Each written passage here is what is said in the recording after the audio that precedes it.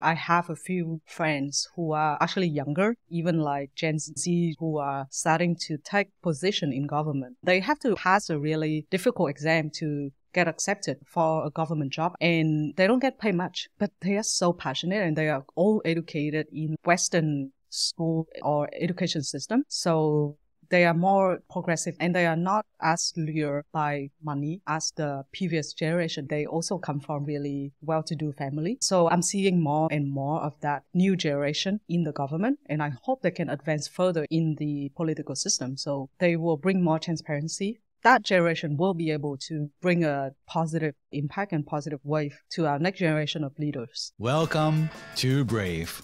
Learn from Southeast Asia's best tech leaders. Build the future, learn from our past, and stay human in between. No BS on success. I'm Jeremy Au, venture capitalist, serial founder, Harvard MBA, science fiction nerd, and dad of 2 daughters. Every week, we debate startup news, interview changemakers, answer listener questions, and share personal insights. Join our movement of over 40,000 members and get transcripts, resources, and community at www.bravesea.com. Stay well and stay brave. Grain is an online restaurant that serves healthy yet tasty meals on demand and catering. They are backed by investors including the Lo and Behold Group, TE Tia, Open Space, and Cento Ventures. Their meals are thoughtfully created by chefs with wholesome ingredients. For the month of April, Grain has teamed up with HGH Maimuna to bring you a quirky yet delightful experience for the first ever Michelin-inspired catering in Singapore. Learn more at www.grain.com.sg. If you ever need to feed your teams or family, go check out Grain. Hey, morning, Valerie. Hi, Jeremy. Well, good to have you in person when we can. Yeah.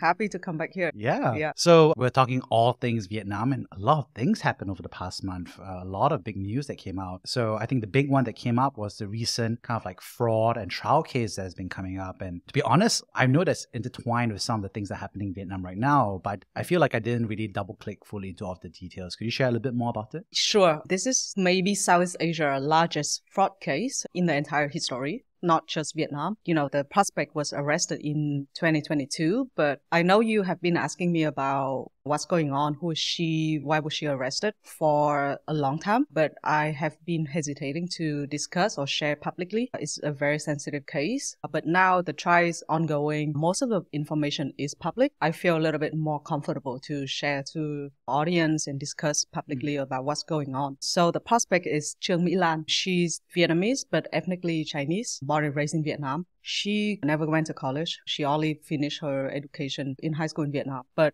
how she started out is she was selling cosmetic and beauty products in one of the largest wet market in Vietnam called Bến Thành Market. If you go to Ho Chi Minh City, it's probably one of the first destinations that your tour guide will instruct you to go, because that's probably the largest wet market and most important wet market in Vietnam, in Ho Chi Minh City. So she made her first fortune from selling cosmetic and never went to college. I think when she turned 16, she met her current husband, who's a real estate property developer from Hong Kong. So Eric Chu is from Hong Kong, and he has a lot of strong connection from Hong Kong and as well as China. So they got married. Throughout the years of working together, they actually founded a group called Thinh Phat, and they slowly taking over the largest and most important real estate piece, mostly commercial, so including shop houses and office in the entire Vietnam, especially in Ho Chi Minh City. I know you've been to Ho Chi Minh City. If you walk around Nguyễn Huệ Street, which is the most important street in the CBD area in Ho Chi Minh City, 100% of that street is actually owned by Thinh Phat Group. But I bet you that not many people know about this company because it's 100% privately owned.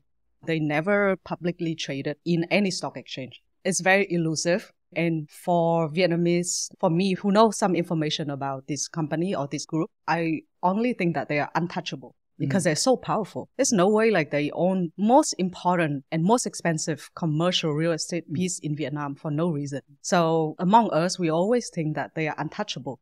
So when 2022, they were arrested and she was arrested, we were all dumbfounded. And, we realized, the untouchable are now touchable. And 2 years later, after she was arrested, now she is being on trial, including her niece, and her husband are also being on trial. And the total fraud value is about 12 billion, but I actually estimate that the actual monetary effect is more than that, and it could add up to 10% of Vietnam GDP. And she was arrested for embezzlement of bank fraud because she secretly, through her shell company, which she had about 1,000 or more shell companies, control and taking over ownership of a private commercial bank called Saigon Commercial Bank. I just call it SCB for short. And using this bank, SCB, to withdraw money illegally and finance her real estate ambition for Thinh Phat, which is very unfair, right? Because there are so many other small, medium enterprises in Vietnam who want to be financed, but they couldn't. But she, using her shell company and bribery, the State Bank of Vietnam official, the former one, to let her control under shell company, this SCB. And effectively, she owned about 90% of this bank. Whereas banking regulation in Vietnam only allow individual to own maximum 5% of any bank. So banking is very regulated in Vietnam, just like any other financial services companies in Vietnam. Foreign ownership, maximum for bank is 30%, whereas other industry like real estate, etc., 49%. Foreign ownership only 30%. Individual, Vietnamese, maximum 5%. Other institutional, such as like pension funds or investment fund, 10%. So she, using her network, her bribery, and her shell companies, effectively owned 90% of this bank and withdraw money before the loan was even approved. And she has done that for years. And she's on trial for fraud. But as I share, I think the real monetary value is more than that. And it could be up to 10% of Vietnam GDP. And that's why we had so much economic uncertainty and I would say bit like the downturn last year leading up to this trial fraud case. So right now, State Bank of Vietnam and also other banking regulators are sitting together and drafting a new, I would say, tightened, stricter disclosure requirement for bank ownership. So there's talk that individual ownership will be reduced from 5% to 3%. And now there's more disclosure requirement for whoever owns at least 1% of banking. Before that, if you own 1%, you don't need to disclose. But now there's a proposal that if you own 1%, you need to disclose annually. Yeah. And I don't know if they will change the 30% foreign ownership limit as well. Overall, in summary, I think this is a short-term pain. It caused a lot of market volatility and investor concern about Vietnam. But whatever we are doing is for long-term gain, long-term financial transparency for a new market like Vietnam, so that we gain more confidence under the international investor eyes. So short-term pain, long-term gain. Yeah, this actually is quite similar to the Chinese property dynamics that we have, right? We also have multiple areas in China who have gotten in-house arrest. Because I think there's something interesting, two parts to it, right? One is obviously you have an emerging market, then rule of law, relationships matter. When does that step into fraud and conflict of interest and fiduciary duty is one side of it. But the other side, I think, is just that property in a communist state is also quite interesting. So one is to urbanize. So you need to build towns, cities, commercial. And you also have all land and all property fundamentally belongs to the state. So to some extent, it's not like a private transaction where in the US, if I'm buying a freehold land, pretty much all land is freehold. So you buy all land from a private party, right? I think that's one aspect. Versus, for example, Singapore, 90% of land is controlled by the Singapore government, which is, so it's also similar to China and Cuba, for example. And so a lot of transactions are developer, but also with the government, right? So I think there's an interesting, I would say, like parallels and context to it. What other parallels do you see perhaps in Asia or beyond? I think the biggest parallel right now is the anti-corruption campaign. We really follow and see what Chinese government is implementing and yeah, I think our current political bureau is also making all the effort to clean up the corruption and bribery in the past and to clear up for a better future. And that's why, under 2 years, we effectively arrested a lot of high-profile ministers, former minister now, deputy prime ministers, and even president. In less than 2 years, we changed president twice. It's a lot. I think we'll go into the second part there about the consequences of that. But when you think about this in terms of at least the Vietnamese property side, how did it directly impact?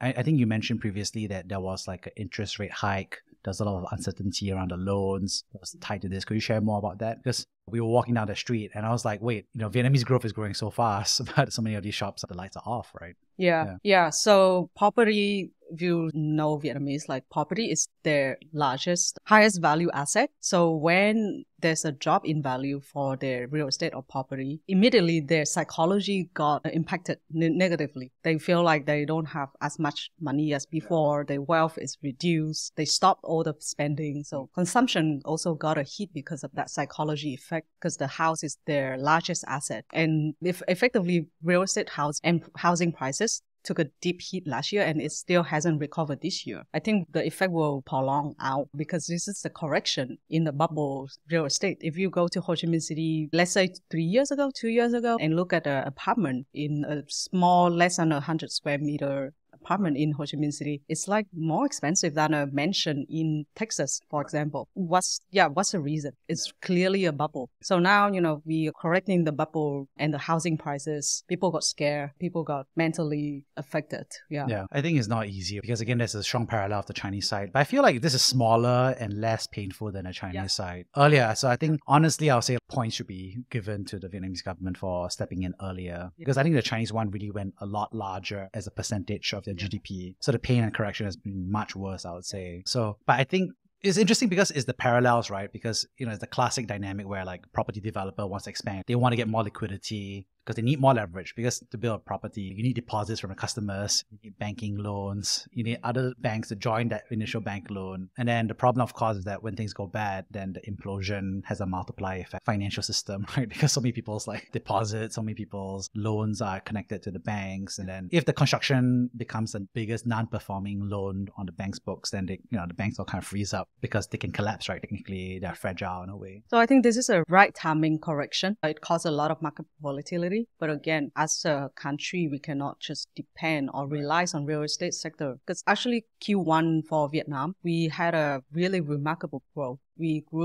Our economy grew 6% year on year in Q1 2024. And most of this growth did not come from real estate. This growth comes from manufacturing and tourism and domestic consumption. I think that's really interesting because I think, we're kind of like going through the worst of it, I would say, right? So I think it's really interesting to see that economy change as well. Yeah, I think structurally we are pivoting away from heavily relying on real estate and diversifying, manufacturing, tourism. As I mentioned, we had more foreign visitors comparing to before COVID. So really recovering and also consumption. It's about 60% of growth last quarter.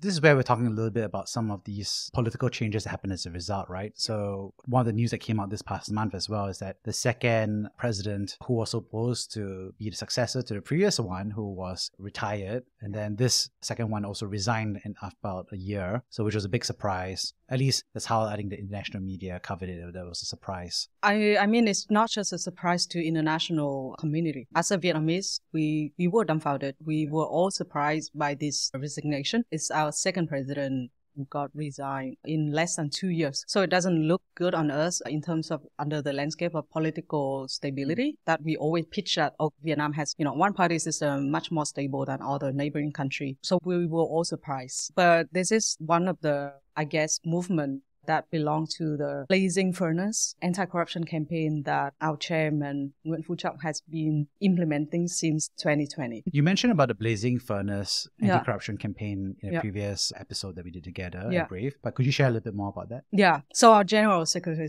Nguyen Phu Trọng, he's starting aggressively cleaning up the political system, banking, financial, and real estate company, starting from 2020. So since then, there have been a lot of high-profile politicians who got arrested or have to voluntarily resign, like the former president Võ Văn Thưởng. So at least 2 prime ministers, 1 deputy prime minister, and many, many other ministers and local authorities. Can this correct and totally remove corruption and bribery from now on? I don't know. It's a very large system and we are a bigger country than Singapore. So it takes a long time to correct such a larger country and more people and more bureaucracy, government as well. But it clearly signals that from now on, if you're in government and you attempt, embezzle or corrupt, you have to think of the consequences that the previous generation that faced the consequences. I think there's a really fair point, and again, parallels to both Singapore and China, right? On the China side, the same anti-corruption campaign by Xi Jinping as well. So a big part of that corruption campaign. And obviously, I think the international media has seen it as both two ways, right? One is as good as anti-corruption, but bad because it seems to be placing loyalists or it's a power control dynamic. And it always kind of like puzzled me a little bit because, obviously if you are purging the system of people who are corrupt, then obviously the people who replace them have to be more loyal to you, right? Rather than loyal to themselves. And I say this because I was working in China in the 2008, 9, I had some exposure there as a student as well. It was interesting because it was well known that people were corrupt, government, right? So it's kind of like a weird thing where you're like, people are like, oh, it's bad, this anti-corruption campaign is happening. I'm like, no, if even in 2008, like a normal person walking around hears people complaining that a government is corrupt, then it's really bad for your electoral government legitimacy. Because as a government, if you're supposed to represent the people, whether it's a democracy or through a communist system, but if you lose that trust, or if people see you as corrupt, but you're serving yourself rather than the state or the government or the whole country, then things can really be quite problematic, right? And I think for the People's Action Party in Singapore, we actually have a similar dynamic now where it was founded very much on the very strong anti-corruption dynamic that's there. And right now we have a minister, Iswaran, currently going through a trial around potential corruption, right? It's very tight. I mean, the amount of gifts they had was about 20,000. So yeah, so there's like 6 charges for about 20,000. Yeah. So, but I think the bar for the People's Action Party in Singapore is very, very high. It's pretty much like you can't take a Brompton bicycle. You can't take a bottle of whiskey. You can't take F1 tickets or hotel suites. So the quantum, obviously the total value is low, but I think it's more like the practice. So I think the People's Action Party is taking a very hard line on that. That's also came out in the past this year. And I think the media has been a little bit kinder, I would say, because, I think from their perspective, it's not like a systematic thing. That's one. But two, also, I would say that they look at it saying, okay, Singapore's always been anti-corruption, so this plays well to it. So I think not much reaction from the economic international side. So I would say in response to that, I think we have 2 solution-ish. Like first one is raising the bar higher like Singapore government and effectively pay politicians more. Because I know politicians in Singapore get paid well and got really good benefits. Politicians in Vietnam, they get paid like 500 to 1,000 salary per month. But when you find out how much they actually own, they have like 100 billion Vietnam dong, which is like 100 million in USD in asset. It's obvious that they corrupted. So, but if they pay them well from the beginning, maybe they don't have to attempt bribery or corruption at the beginning. But again, that will take a long time to actually implement. The second solution that I'm thinking about is to have more younger people actually in government. I know I have a few friends who are our age or actually younger, even like Gen Z generation who are starting to take position in government. They have to pass a really difficult exam to get accepted for a government job actually. And they don't get paid much. They get paid like I say, $300, $500 for just an official, entry-level official governor. But they are so passionate and they are all educated in Western school or education system like US, UK. So they are more like progressive thinking and they are not as lured by money as the previous generation because actually they also come from really well-to-do family. So I'm seeing more and more of that like new generation in the government and I hope they can advance further in the political system. So they will bring more transparency. That generation will be able to bring a positive impact and positive wave to our next generation of leaders. I think it's interesting because it's quite similar. The recent Indonesia elections, Gita, brave co-host, shared in a recent episode. But, the majority is Gen Z who is really driving up vote changes in the recent Indonesia elections and the Prabowo win, which was quite interesting. But also it reminds me that in Southeast Asia, everyone's very young. Yep. There's not many boomers. The average age in Vietnam is 30 years old. Yeah, so everybody's on TikTok and everybody's on Instagram and, some equivalent. So I think everyone's just digitally native in a very different way, right? And I think, it's always forgetful because for me, I read a lot of like US news. And then so I'm like, oh, okay, everything works through that approach. And I was like, no, here everyone's really young. So talking about other kind of like geopolitics as well, I think a big one that we were recently discussing was the Cambodia Canal, which felt like, was really important. So I think the big point of view, at least the summary, was that Cambodia wants to build a canal. So what's the big deal? This is a big deal. So For the context, Cambodia and Vietnam have been like very large trading partner of each other, especially on Cambodia's side. Vietnam is the second largest trading partner after China. So annually, we trade about like at least 6 billion. And because Cambodia doesn't have their own canal system, all the trading import-export activity have to grow through port in Vietnam, in Mekong Delta. I'm not sure if you have been there, but it's called Cái Mép, like a bit further from Ho Chi Minh City. So if they want to move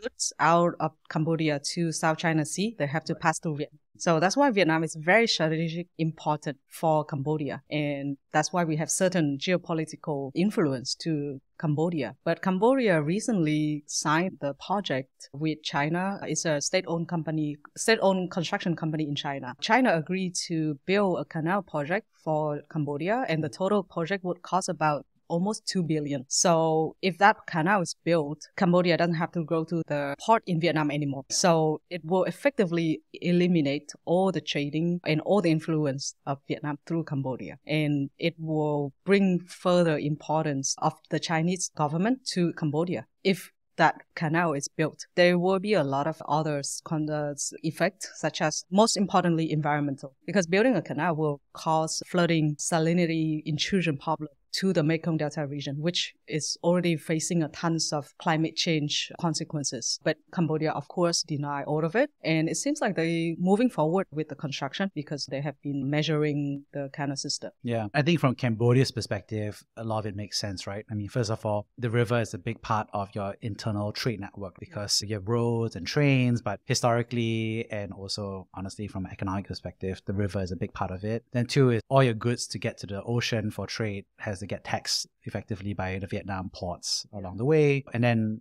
thirdly, geopolitically, if Vietnam decides to shut it off, and we've seen that happen in Europe, for example, like some of that trade, or it can really be a lifeline, kind of like strategic valve, right? That can turn on and turn off.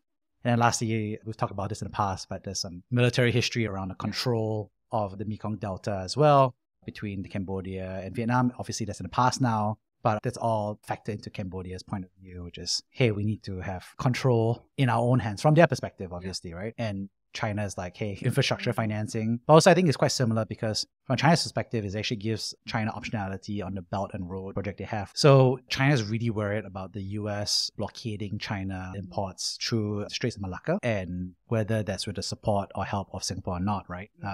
And so there's this interesting dynamic where I think China is not only doing this, but they're also very favorable to the Thai Kra Canal, which is another, and they're also building out trains in Thailand and they want to sponsor for Malaysia. But a lot of it has to do with like, how do we bypass trade? And you draw the shape that you have here. How do you bypass the Strait of Malacca and allow multiple routes through Myanmar, through Thailand, and through Cambodia, where Chinese goods can kind of bypass the Straits of Malacca and have 3 different potential routes so they can continue trading with India and Europe. So I think it's an interesting marriage of convenience for sure. Yeah, I think to your point about purpose of the canal, it's not just for trade and commercial. It's actually a way for the Chinese government to have more military base in Cambodia, in southern China Sea, so that if, let's say, what happened, they can react to that region more quickly. So it's a lot of geopolitical tension behind this canal, I would say. And the name of the canal is Funan Techno Canal. And if you look at the past, the Funan Kingdom, it used to be like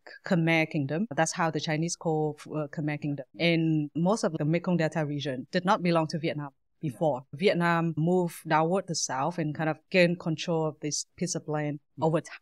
But in the past, it's actually belonged to Khmer Kingdom. And that's why there's a lot of like resentment toward this reliance of trade to Vietnam. And that's why I think the Cambodian really want to make this canal happen. Yeah, makes sense. I mean, it's a win-win for them, right? You're getting financing, you're getting construction, boost your strategic optionality, you get more trade. Like, it's a win-win. So, but yeah, like you said, it's kind of like this love triangle. We always keep using it. In Southeast Asia, again, it's under the Khmer regime, under Pol Pot. Then there was the Vietnam War with Cambodia. Then there was the Chinese-Vietnam War after the American Vietnam War. That was linked to that. And then, it's all recent history, actually. I mean, it's only a generation ago, right? Yeah, so, not even a generation ago. Like, that was the Chinese-Vietnam border war was in 1979. People still remember. If you're in government today at the senior levels, you live through. So it's kind of like an interesting dynamic. And I think there's something that I've only become more appreciative over, like the river goes through multiple countries, he has multiple issues, then everybody's all in that love triangle, war triangle, where everyone's just trying to balance each other out to reach some kind of like balance of force or parity or neutrality. It's not an easy diplomatic game for sure. But yeah, with all of this construction, I think it will cause further climate effect to the Mekong Delta region, which is already in bearing of a lot of climate change already. The biggest is the salinity and drought. So the farmers have not been having like clean water for 4 months. It's usually they save clean water for 2 months and it will last them for the entire year. But recently the water has kind of polluted by the salt.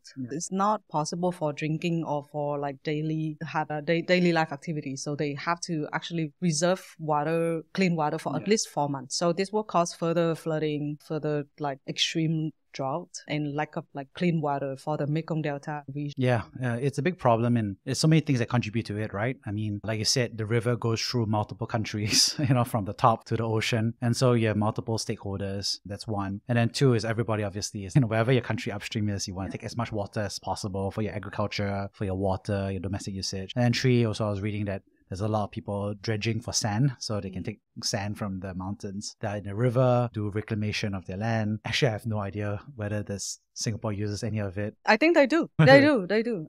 I'm sure. Yeah. But yeah, and then that causes, like I said, that silt is needed because it's very fertile for the downstream farmers. And then Vietnam is the end of that river, right? Which is quite different from China, right? Because China has several very big important rivers, the Yellow River, for example. But it primarily flows through entirely almost all of the Chinese country. So there isn't a coordination problem between the various provinces because the federal government can step in. Versus I think there is some issues, for example, in the Indian continent, for example. Some of the rivers there's some split control as well. Yeah, so we are fighting for geopolitics influence, but what about our future generation, right? Yeah. So how are the Vietnamese farmers changing, right? So, let's just say, obviously rice farming historically is not very tolerant of salt. I'll say that. And then obviously historically it was used, it requires the river to flood and not flood. That's the whole point of rice paddies and stuff like that. So I assume that with the drying up or the reduction of the volume of the fresh water, salt is going up from the ocean. But how are farmers adjusting or changing? I think I need to do another field trip, but for my last year field trip, I visited a few farmers in the Mekong Delta region and they are changing the crops. They are changing what the grandparents or parents grew. They're changing to higher value crops such as durian, such as macadamia nuts, because they have higher exporting values. But I don't know how sustainable that will be. Yeah, I don't know either. It's interesting because, I love my durian. Yeah. So this year is actually a record heat in Southeast Asia because of global climate change, but also the effects from La Nina and El Nino. There's a dynamic there. So I was just reading several times now, but the heat has been good for the durians. So they expect that the durian will not only be able to fruit earlier, but more regularly. So this year supposedly is going to be a bumper crop for durian. So in 2 months, maybe we have a durian party. No, if they allow, I would love to bring more Vietnamese durian to Singapore. No. I don't know if you want to start a geopolitical tension there. Because it's Malaysian durian versus Thai durian versus Vietnamese durian. Now we have Vietnamese durian. Yeah. I wonder what the style is going to be. More like Thai style. More Thai style. Yeah, more Thai style. Okay, for those who don't know, the Thais don't let it ripen on the tree, which is better for export, but it's not as good because it's hard to transport a fully ripe durian. So anyway, that's interesting challenge. But yeah, maybe next time we'll do a taste test.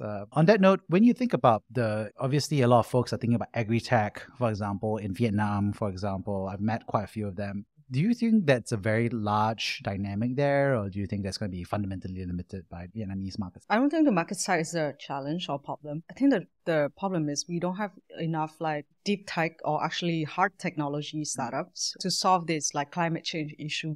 If you're only doing like loan channeling, lending, I don't think it's solved big enough share of the market. The real problem lies in how do we clean this water? How do we make sure we eliminate the salinity intrusion? I don't see any startup who who come up with a solution for this. Yeah, I mean, it'd be pretty tough, right? I mean, you said requires governmental action, but the truth is the government action is dependent on Cambodians' reaction to that as well. So it's not an easy piece. Yeah, I think historically Singapore has done a lot of like desalination and a lot of water recycling and technologies. Yeah, that will be interesting actually. Yeah. But that's also very hard tech and also very capital expenditure heavy. And historically, I think Singapore's also had its own challenges. I think Singapore's High Flux currently has closed. It used to be the pioneer of desalination osmosis in Singapore, and they're currently going through a court case right now after the wind up of it because, again, capital expenditure is very difficult. But yeah, so looking forward ahead as we wrap up this episode, any thoughts or any key things that is on your mind or any questions that you're thinking about?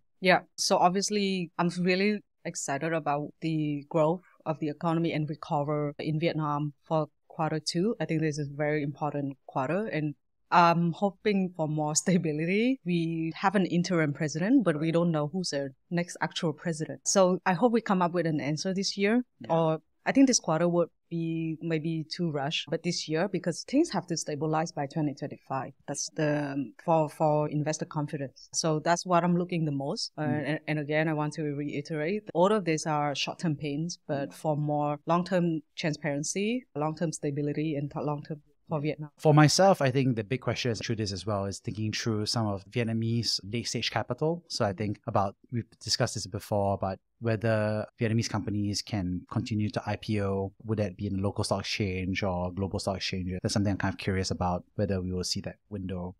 I still don't think the option to go IPO internationally when they make like consecutive loss for years would be a viable route. I think Vietnamese entrepreneurs have higher bars, and unfortunately we need to exceed investor expectation more than other countries because our interest or our capital is not as strong as maybe Indonesia. But yeah, that's just, I think, motivated the strong entrepreneur in Vietnam to perform better, to grow, and still positive unit economics, because there's an option to be listed in Vietnam if they are popular. Yeah. On that note, I'd love to summarize the 3 big takeaways from this conversation. First of all, I think we got to discuss very much the fraud case, about $12 billion of fraud, but we feel like it's the tip of the iceberg. And so I think it was interesting to discuss the contextual history of it in terms of the real estate piece, but also the parallels between China's property and the fact that the Vietnamese government is looking to stabilize, but also clean up the entire sector and its impact on the economy. The second thing that was good was we talked very much about the political stability and the anti-corruption burning furnace campaign, which again has parallels to the Chinese parties as well. And we also got to talk about the dynamics of the recent political changes as well and what we're looking forward to ahead. Lastly, we got to discuss a lot about the Cambodia and Vietnamese Canal